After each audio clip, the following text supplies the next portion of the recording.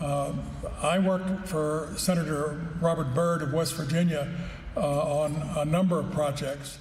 On main campus with President Noland, our new dean, Dr. Debbie Byrd, was very instrumental in my professional development. Teachers of American history in the country, people like Charles and Mary Byrd. And very sensitive.